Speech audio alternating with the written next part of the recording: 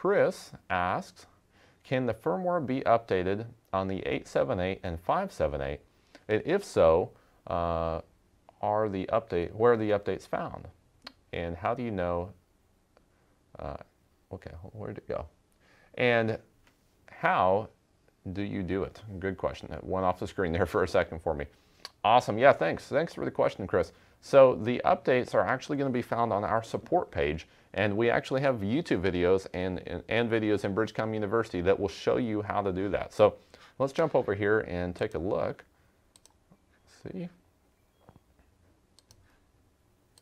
So if we go over here, open up a web browser, and we'll go to Bridgecom Systems. Oops. bridgecomsystems.com. Here we go.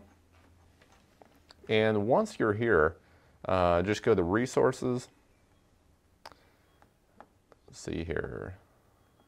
Nope, actually it's going to be under Support. They changed a few things around recently, so it's going to be under Support at the front. And once you are here, you should be able to find your radio. So you talked about firmware, so we can have the 878 or the 578 here. If you want to see more, you can click on the See All down here. But in this case, let's say we wanted an 878 V2. We just click on that and we'll have all of the different versions there. And you can obviously download them, upgrade your firmware, whatever you like. So hopefully that answers your question. As for how to do it, we have some videos on it. It's pretty simple, and if you have more questions, definitely give us a call.